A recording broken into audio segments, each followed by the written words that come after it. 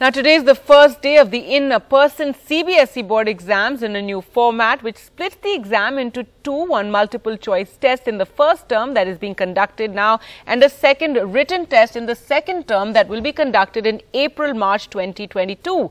The class 12 students taking entrepreneurship and beauty and wellness will begin their exams at 11:30 this morning.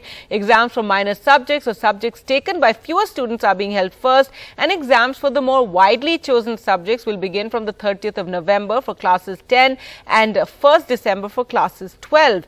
Students in Delhi will have to go to their exam centres despite the pollution emergency, as schools where exams are being held will remain open.